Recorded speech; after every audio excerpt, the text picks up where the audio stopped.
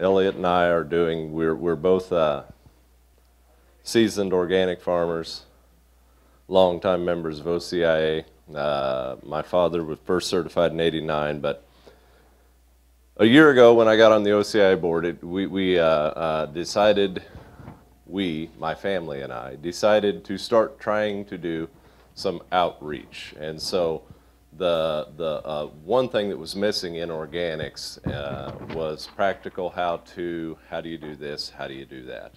And there was a definite hole for that kind of information on the internet. And I served on the board, and one of our foundation core mandates was peer interaction and outreach. And so we started the YouTube channel. So I'm not going to go through this. You can get on YouTube and you can find Geiger Farm on YouTube, and we're making educational videos. I think we have 11 now on basic nuts and bolts how to organic farm. Not going to go through that. What I'm going to give you at the Mother Earth News Fair this year, I did a presentation. And so at the Mother Earth News Fair, my presentation, I wanted to come up with basically, well, we introduced this, but I also wanted to give people some ideas and then let people ask questions. So I'm going to give you some ideas. The problem with a farmer is he spends a lot of time by himself in machines doing repetitive tasks, and his mind wanders and he thinks things. And every now and again, if he's a smart farmer, he'll remember that thought. He'll develop it later when he's spending more time doing a repetitive task. So these are some of the big thoughts that I have had that I thought would be relevant to people thinking about the transition or thinking about how you approach the system of organics. Because organics, they're a way of life, they're a system. They're not a tool. Men employ tools. Organics is a system in which man interacts with his surroundings. Not that he controls them, but he interacts with them. So the first thought, I think of my farm as a mine or as a tool. The crop on my farm is my family and my children. The farm is a vehicle or a tool that I use to raise my crop, which is the next generation of farmers and stewards of resources. I have a strong connection to where we farm. I am the sixth generation farming in Brown County, Kansas. Family came there before the Civil War. Mother's family came to Kansas at about that same time. So that's the first big idea. My children are my crop, and the farm is just a tool that I am using to raise them. Successful farming, I still get Successful Farming magazine, and every now and again, you know, I thumb through it, and every now and again there is an idea in it that jumps out at me. So they had this idea, they jumped out. They had an article, and it said that you have to do everything you can to maximize every harvest you have, because the average farmer only has 50 harvests. To me, that is a limiting or a reductionist way to approach your farm. I have a saying, I'm not sure that I came up with it, but I like to use it, and that saying is, I am a link in the chain. When you take the multi-generational approach, and you don't think of, I only have 50 harvests, I have to get all I can get.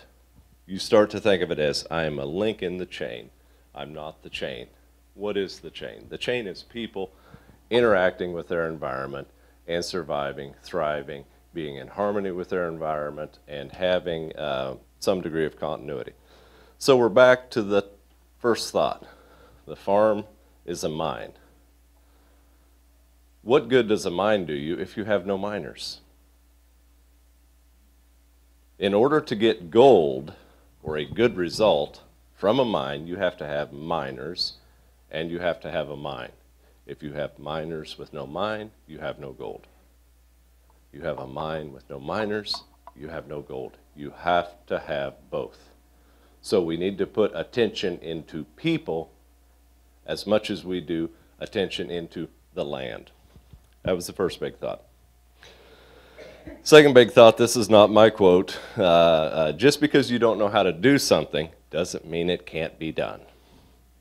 So when we were undertaking our transition in the 80s, sometime there in the early 90s, we went to a farmer. He was not certified organic at that time. He later became a chapter member, but he had a farm, livestock, small feedlot, varied crops. He was basically a organic farmer because he didn't like to use chemicals, fertilizer, etc. But he had a balanced operation. And I had not seen a balanced operation before in actual production. And to me, that was a revelation. And so one of the things at OCIA that we attempt to foster are the outreach things, the farm tours. Just because you don't know how to do it doesn't mean it can't be done.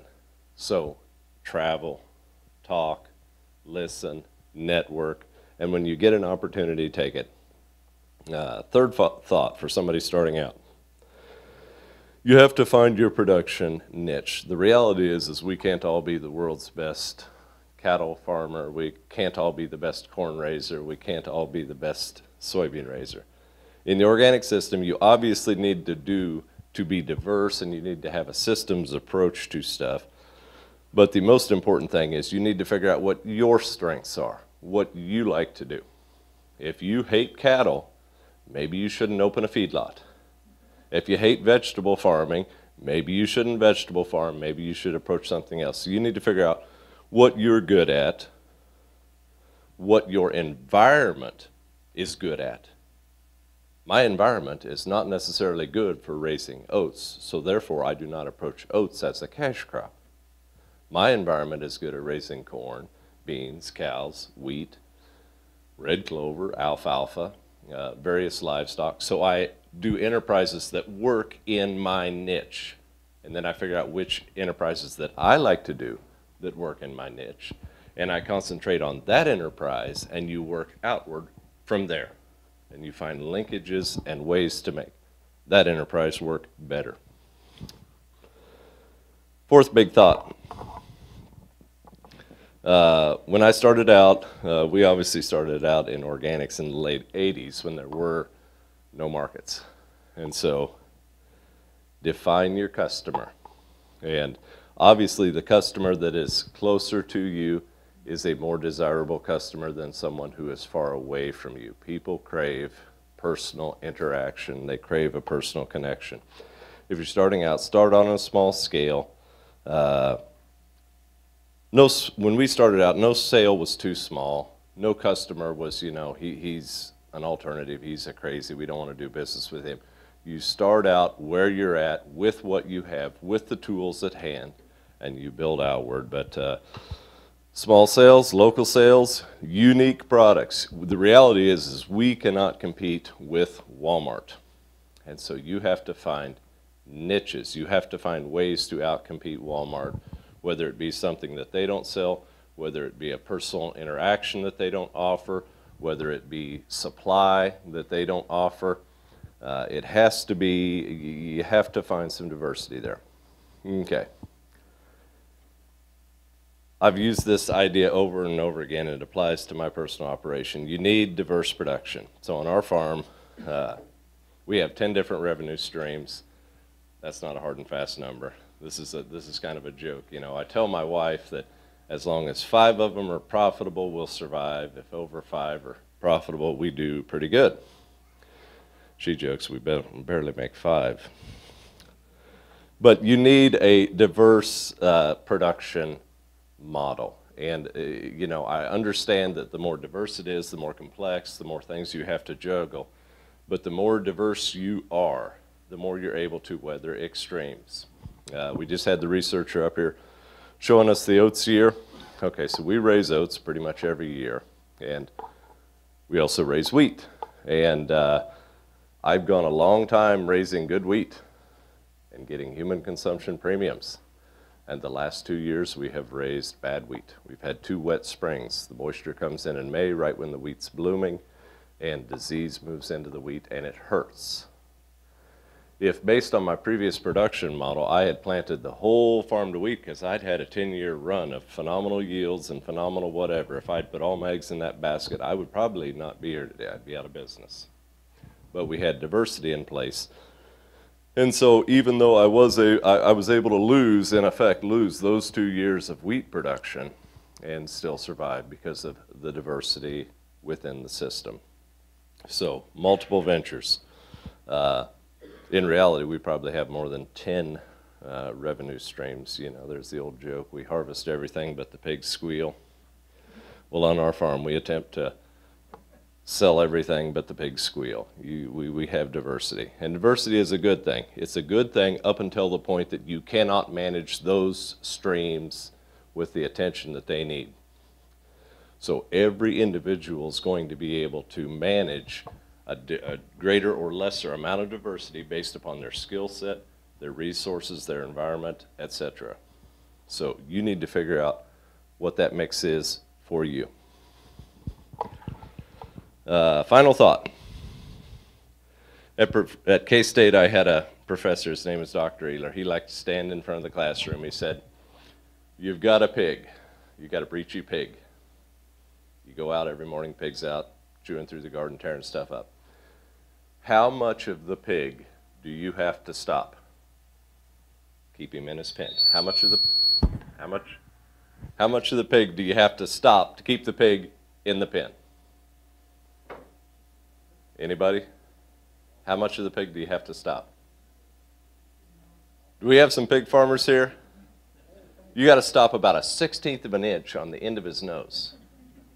If you stop that first 1/16 of an inch, that old boar, the other 300 pounds, isn't going anywhere.